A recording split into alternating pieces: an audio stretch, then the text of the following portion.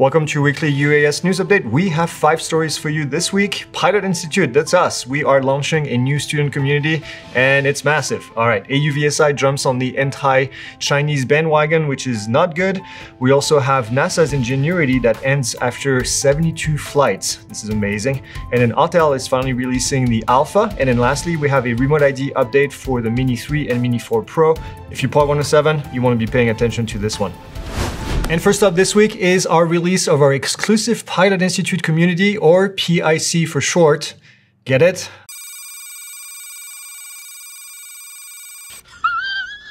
Pretty fun, right?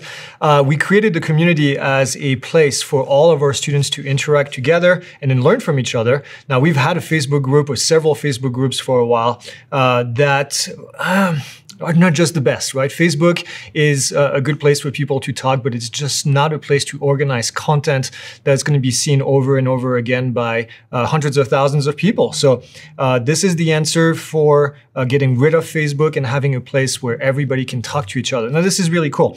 You'll get answers to your questions from subject matter experts, guest instructors from our graduates and our staff. You'll also be able to connect with other people who are studying at the same time as you are on the same exact topic. We have actually live chat areas where you can talk directly inside of the course. So if you enroll in one of our courses, you'll be able to talk directly with other people as they're studying, make study buddies. And the best part is all free and it's all available with your current student login. So if you already have an account, if you already have a course with us, even a free course, you'll be able to log in and see the new community. So head over to community.pilotinstitute.com to get started.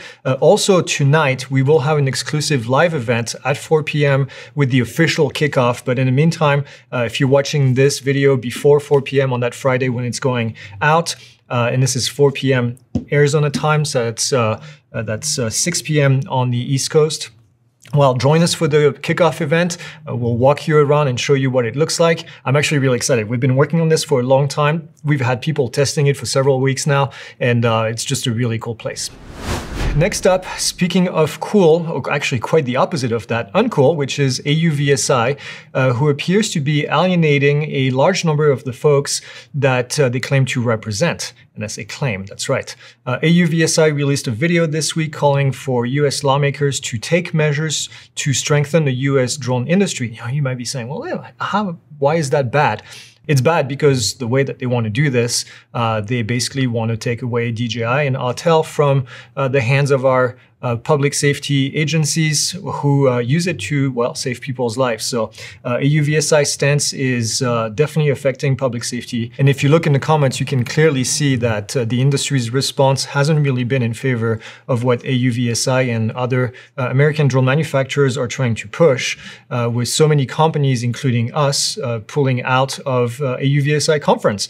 So we will not be at AUVSI Exponential this year. Last year, we had a big presence. We had a big booth, 20 by 20. A lot of you came by to stop by and say hi. Not going to happen this year. I will not be giving $1 to AUVSI going forward. This is just not acceptable. There hasn't really been a better time than now to reevaluate who's advocating for you and the hobby or your profession when you're using drone, and where you may be donating your money and how your money is going to be used.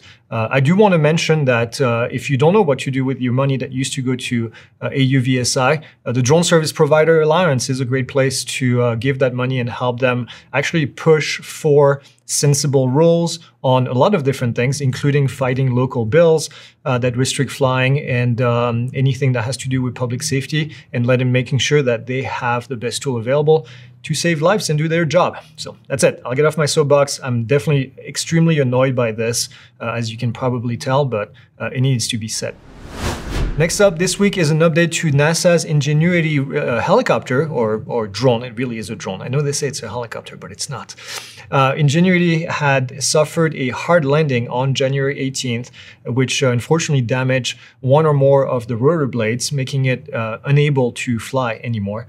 NASA's goal for Ingenuity was 5 total flights on Mars. Instead, they ended up with 72. From 5 to 72, which is incredible. Total flight time of over 2 hours were completed. Now, this might not sound like a whole lot, but 2 hours that far away from Earth with the way that they control this thing is just incredible. Over 10 miles covered. It seems that Ingenuity's mission was more than a success, and hopefully we'll see other versions of this type of drone headed back to the Red Planet very soon.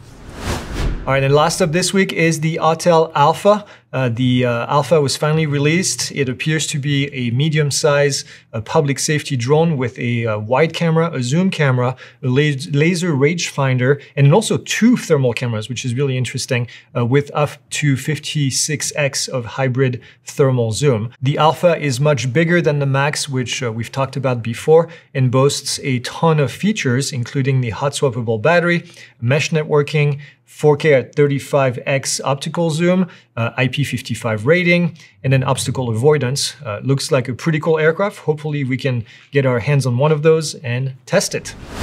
All right, one more story before we go. There is a recent update to the Mini 3 and Mini 4 Pro, and they have actually removed remote ID from the drone if you are using the small battery. Now, if you remember the Mini 3 and Mini 4 Pro, they have 2 different batteries, one that keeps the drone under 250 grams, one that takes it over.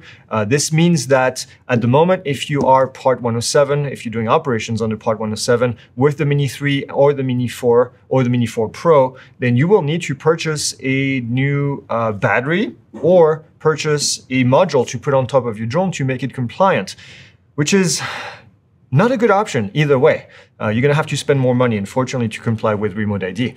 Now, I'm not sure how DJI is actually getting away with this because both of these drones are DOC approved on the DOC list for the FAA, which means that you're buying a drone that's technically remote ID approved, but it actually is not. So not a good situation if you ask me. A lot of people on the recreational side, I'm sure, are happy with this, but on the Part 107, not a great deal. So.